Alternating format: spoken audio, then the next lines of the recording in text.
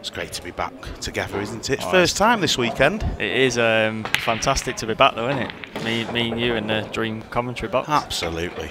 Always goes well. Jack getting us underway with a signature break.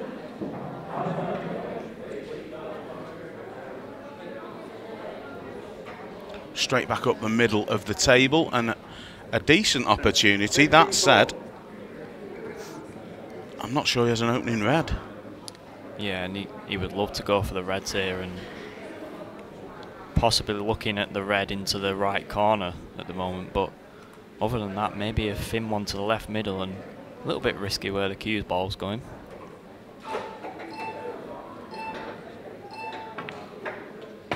Definitely the heavily favoured colour set here, Aaron. Yeah, it was a nice opening shot as well there. Probably actually got into it more than he wanted to. He probably wanted to cannon the red, which is on the right-hand rail, but still a very good opportunity from here.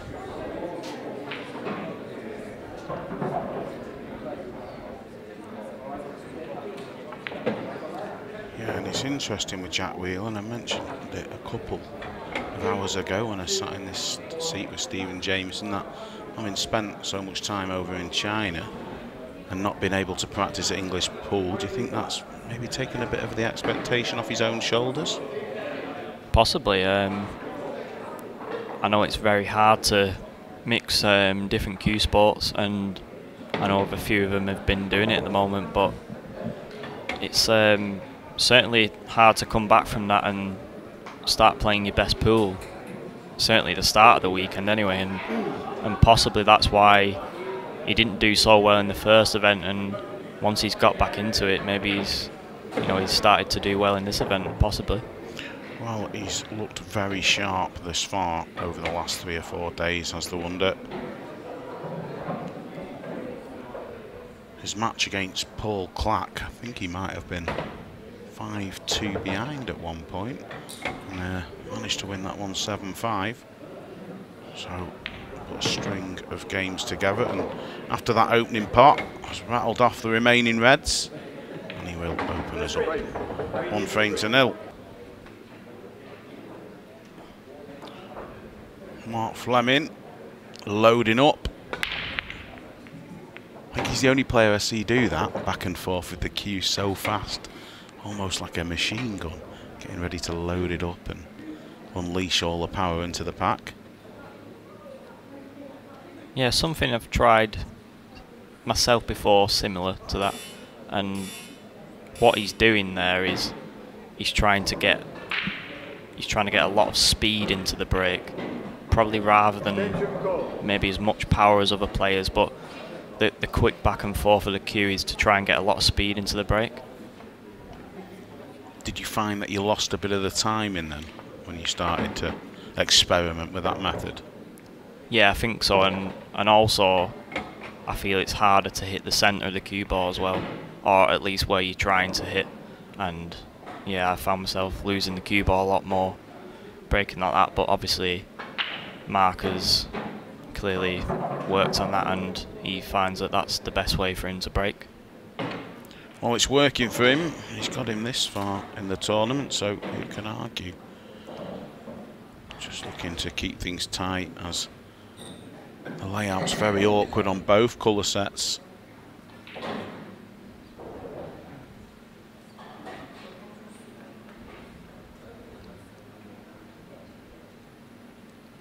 I think for Jack here, he would love to play some sort of loss of turn shot, and especially if having more of the yellows on the table than Marc has reds, if he can play that sort of shot now, which I think he's trying to do, flick off it, and he's played that well. What he was trying to do there, he's popped both reds in that shot, and unfortunately this red has just stopped up over the pocket, and Marc can actually play a free ball plant now, red onto yellow onto red, and potentially could open up this bad red which is on the rail at the moment.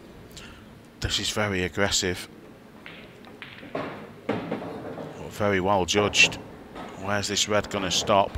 It is in a potable position, and the red that next to the 8 ball, Aaron, passes cleanly down to the bottom right. So one good positional shot here, and he could be levelling things up.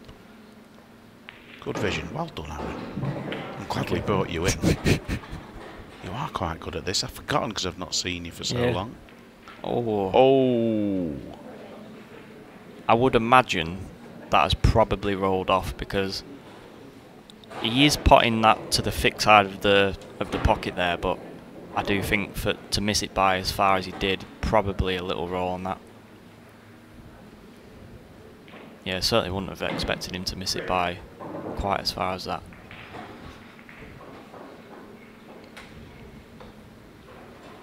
Extension called. Well, Fleming will know for sure whether he felt it did roll. You are playing right across the sort of nap of the cloth though, aren't you? Yeah. So it just can happen. Jack Whelan will just be happy to be back at the table, and he's giving himself an opportunity here to go into the problem yellow and 8 ball straight away.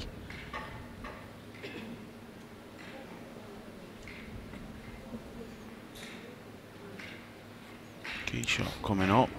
Well, he's just going to take this one off the table at the top.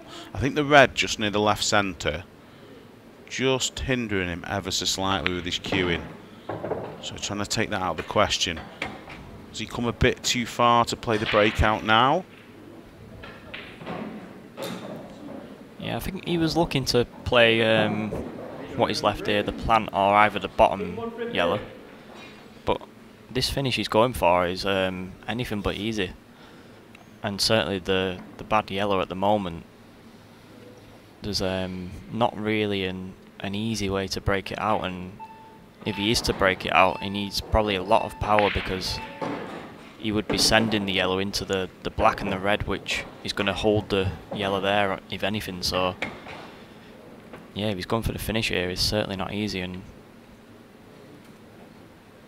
a thin plant, but is the cue ball going into this bad area now? I'm not sure. Yeah, I think you're right. I think it is. It must have been his plan all along. How well has that turned out? Yeah, it's a fantastic shot. A little bit fortunate for the cue ball to stay where it has for his bad ball, but it's as played, and a fantastic shot there.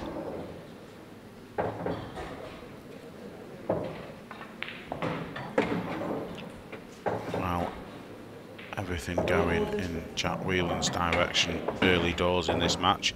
Obviously, we're not even 10 minutes in, but Marc Fleming's had a chance. Missed the ball to the middle pocket, and Jack Whelan has capitalised.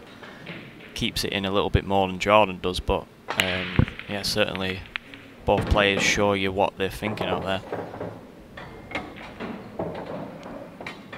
And I think he's going to get the next opportunity as well. It's just so consistent all the time, and it's interesting because I think he took a bit off that one. Certainly around the 60–70% mark, you feel, and it's worked out well. Well, there's not many players that can actually take as much off the break as Jack and still pop balls and leave decent finishes as often as he does. Wouldn't mind that yellow dropping in the centre, but it has stayed on the table. These are really nice and open. Coming round to have a look at the plan, but no need to play that shot if he doesn't want to.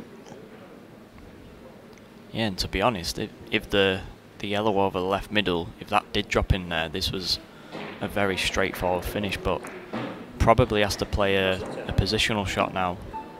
He's probably going to use the bottom rail, come back out to the middle of the table, doesn't want to be hampered by these, as it just flicked out for the red into the right centre.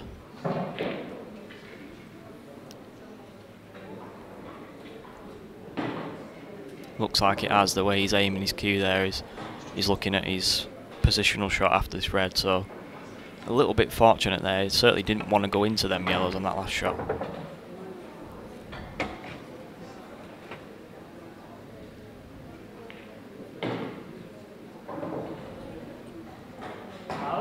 Manoeuvred himself well, though, in this break. Definitely getting towards the business end. Hard work has been done, as the best do when they are at their very best, freezing their opponent out.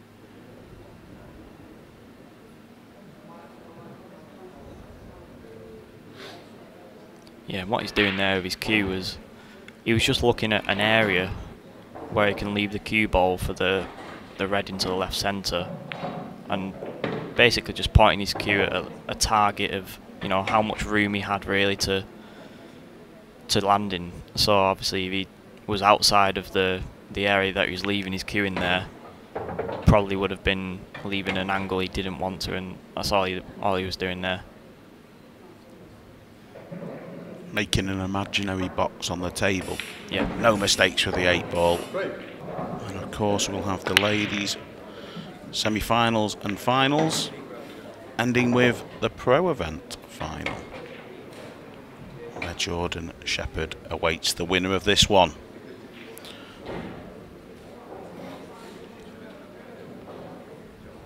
He has made a ball, Marc Fleming, so he will have a second opportunity in this match to get his first frame on the board. But problems once again here, Aaron. Yeah, and although I would say that at first glance the yellows look like the best balls, I'd certainly be doing what he's doing now and going for the reds, and what he's got is a shot off 2 rails here to develop the bad red, and he's played that very well. The only problem now is the 8-ball is still a little bit tied up. Does go into the right corner, but the only problem there is probably not an obvious last red to leave to get the cue ball near the left centre pocket, which would leave the 8-ball into the right corner. Oh, I think this has gone wrong. Yeah, referee coming in, see if this is touching ball. It is touching ball, so he's going to have to play away from the one closest to the cue ball, and his options are very limited. Red off the yellow into the centre, a possibility, or maybe off the other yellow into the corner.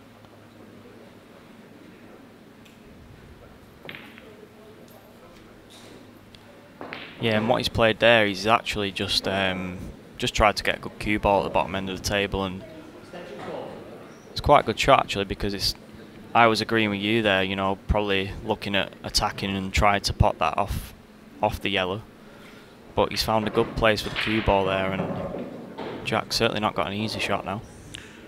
Yeah, it was interesting. Jack not in the mood to be messing around here at all. Well, he's not too happy, but I think this one at the bottom of the table, he can cut across and get back up to the 2 in the breaking area, can he not? He can do, and the only problem is the yellow nearest to the right hand corner. He's just tied that up quite a bit, and to be honest, it's going to be very tough to get on that ball now. And it's, to be honest, it's not just getting on that ball, it's also landed on his next ball after it, because unless he just gets where he pointed his cue there, probably can't get on his next ball after it. So yeah, because of that, will he take this one that's, you know, nearest to us into the centre? Well, he's not doing. He's got another I think plan. He's going to try and get on this bad ball now. Well, he isn't. He wants to be high, needs as much angle as possible. I just thought he might snip the one he was closest to, the one that he's about to play now, into the right centre, and then leave the angle on the next one. But this is tough. Oh, he's now looking at cutting it back. Does this mean that the yellow next to the 8-ball goes into the bottom right-hand pocket? I would say it doesn't, because where he's aiming his cue there, the angle is actually to come round off the bottom rail, side rail, and then the cue ball go into the 8-ball on the yellow. So if that's what he's playing for, he's looking to leave the cue ball now near the centre pocket. He's gone in off. Wow, he hasn't gone in off, but go on, I've interrupted you there. You can. Yeah, what he was wanting to do is leave probably just above the centre pocket, and where he's left the cue ball now, I think he's probably got no shot, and he's still having a look at the angle. I mean, he would probably do well to miss the jaws of the bottom left corner. Big shot for Jack Whelan here. Wow, what can you say about that? A little bit fortunate, no doubt, but when it's going for you, it really is going for you, and at the moment it's going for Jack Whelan. But what you might not have noticed there on that shot, he actually potted that to the thin side of the pocket as well, because if he'd have potted that in the centre of the pocket or thick, I think the cue ball would have not gone anywhere near where he was trying to, and actually potting that ball thin meant that he had, you know, at least a chance of breaking into them balls, so it was a very good shot actually. In stroke is the Derby man, and that break working fantastically well for him.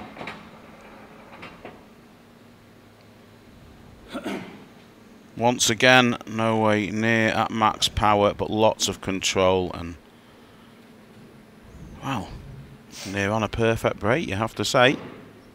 Certainly is, and it's actually frustrating as a player to watch Jack break like he is doing, probably like 70% power at most, and obviously, yeah, it's just, I can't believe how he does it really, the break. It really is working for him though out there. We saw a couple of months ago Mark Selby adopt a break which was around 40–50%, and that worked extremely well for him, didn't it? Yeah, and it's certainly not a break that you could do in, you know, your club tables, your pub tables. Certainly not a break where you could take power off it and expect to pop balls every time, but certainly Jack's mastered that break in these tournaments especially. And it's just given him first opportunity off every break he's had so far in this match, and if it's working, don't change it for sure. Looking good for 5-0 here is Jack Whelan. Just needs to make sure with this yellow down the rail, which he has done. I think he's got the gap between the red and the yellow. Right centre, and then possibly the one to the bottom after that. Back up for the one in the middle and safely deposit the 8-ball. Easy work out there for Jack. More frustration for Marc Fleming, who since that roll off across the table hasn't had a look in. Yeah, and obviously these matches can happen. Certainly doesn't happen often, but from Mark's point of view here, he's just got to accept that this has happened, and just got to try and give yourself the best chance to get back into the match. You know, it might not get the chances, but you know that's pool sometimes, and all he can really do now is just try and get himself back in the match as best he can.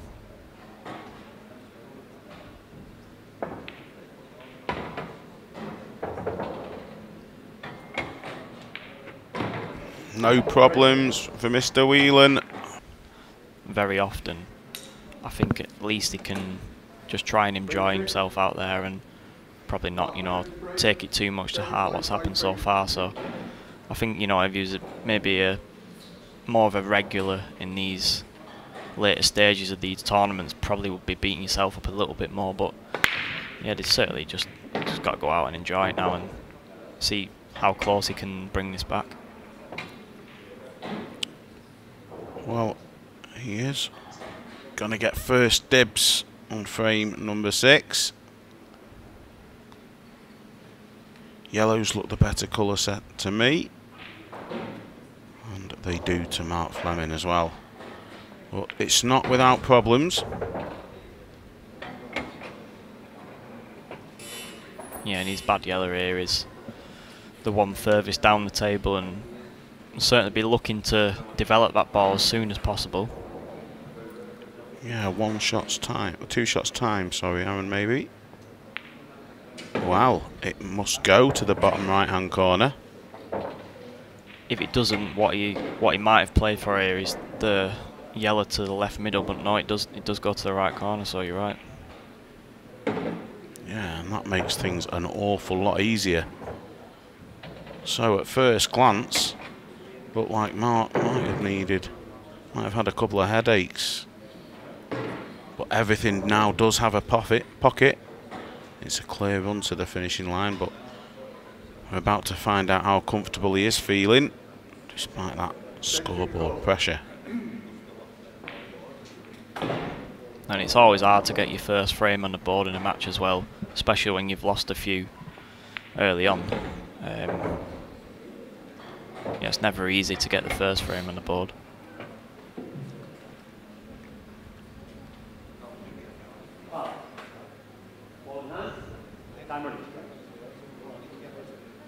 Incorporating all the skills you need to be a professional pool player is very difficult, but temperament and controlling your emotions is right up there. Marc's had to show his ability to do that here. It's a different type of pressure when you're 5-0 down and at the table, having been frozen out, trying to win your first one in a big semi-final.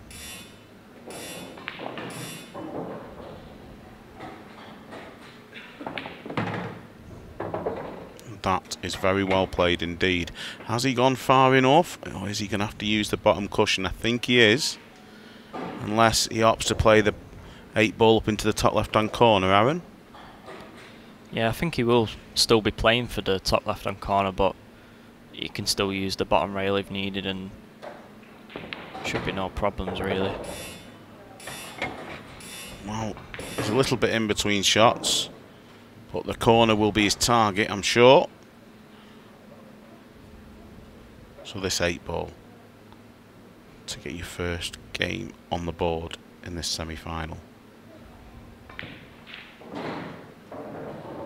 He's feeling it, no doubt about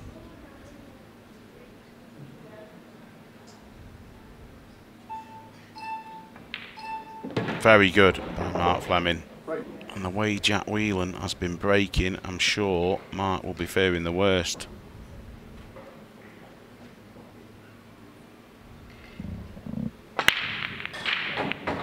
Well, cue ball over to the side cushion this time, not straight up the middle, but it's made no difference.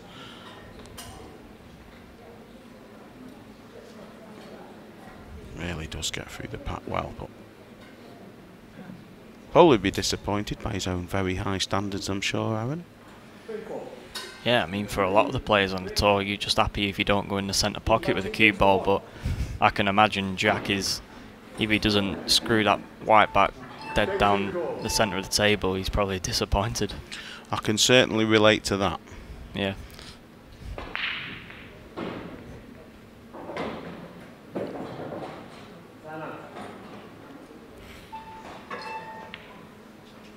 Just coming over to the left-hand side of the table, going to deal with the 2 in the breaking area. The red that's just above the 8-ball passes into the bottom left-hand pocket. Will take some getting on. That's what he's just come round to have a look at. So that will be the target after the 2 in the breaking area, I'm sure.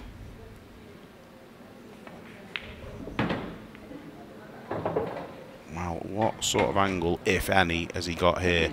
Just needs a little bit, just to avoid that yellow he's closest to with the cue ball and get over to the right-hand side. Key shot in the finish. Yeah, and he is a little bit straight here because he's looking to just screw this back and just about land on a gap for the red into the left corner. But he's played that very well to get there. That's a fantastic shot. How well has he cued that?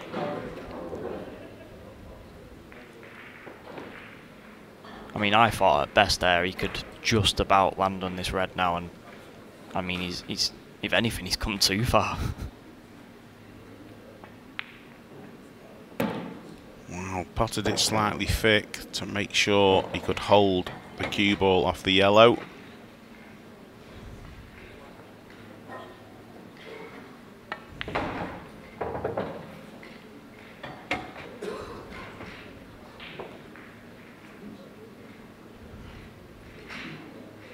And you have to say, Aaron, it's been a bit of a clinic, loading up once again. Brilliant, absolutely brilliant. He'll be happy, but unlike his opposition, he's facing problems after the break each time. Whichever colour set he chooses here, Aaron.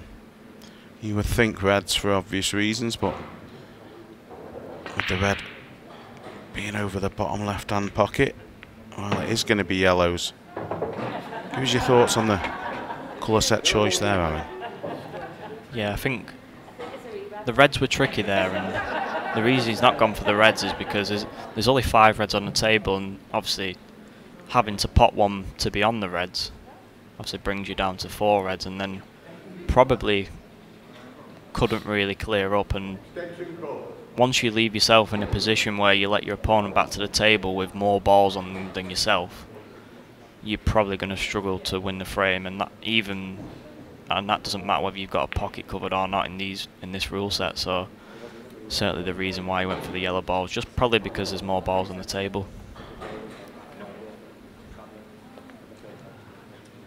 Yes, because of that, this frame may have a bit of mileage. Match clock not becoming an issue quite yet. I suppose the only upside to your opponent going 6-1 ahead of you is going to leave plenty of time for a comeback. Extension called.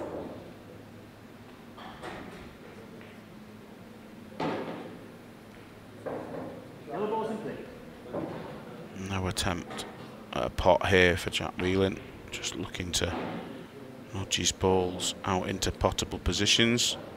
Will be wary of Mark wanting to play a loss of turn at some point, I'm sure.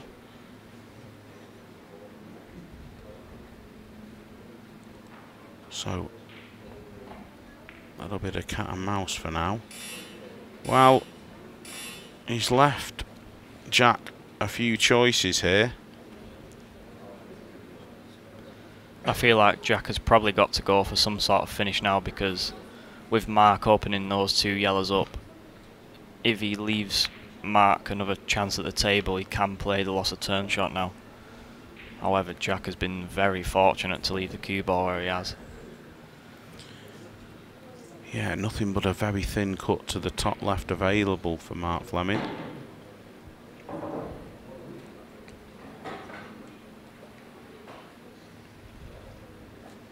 I think he's just got to just try and just concentrate on potting this yellow and work out what he can do from there. Certainly nothing obvious on. Obviously, if he goes for the loss of turn shot now, still will be leaving Jack a possible chance to clear up. Yeah, where is he going to play the cue ball and not leave at least a shot at a double? I think all he can do really is just try and, yeah, just leave it near the corner, which he has done. Well, is there some sort of a double available for Jack here? If there is, it's not easy. Possibly a shot to the top right where the 8 ball is. Yeah, that's what he's got in mind. And is his cue ball going into the cluster? No, not at that pace. No attempt at the pot, you feel there? I think there was an attempt at the pot. The reason he's not hit it hard is he thought if he missed it, possibly could have covered that pocket where the 8 ball was. Yeah, just his body language. Soon as he sort of realised it was going in, its shoulders dropped, and I thought, oh, he wasn't going for it. But like you said, Aaron, it's a chance. That's an excellent shot. It's a fantastic shot to hold the cue ball where he has. Still not an easy shot now. He's going to be putting the red into the left centre. Needs some sort of cannon, but can only really glance off these balls with the cue ball. And the cue ball is going to be running probably quite fast around the table off the top cushion.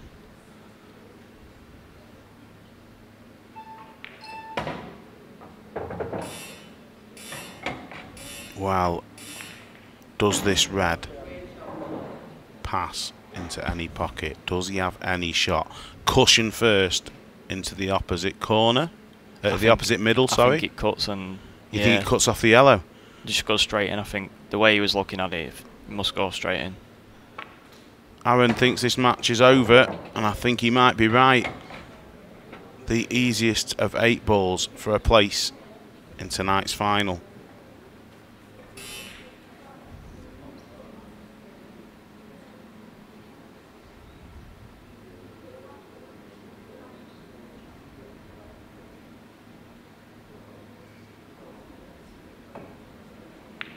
Jack Whelan has put on an absolute clinic of a performance in today's second semi-final. He advances and will face Jordan Shepherd, looking to further embellish his CV on what's already been an incredible career.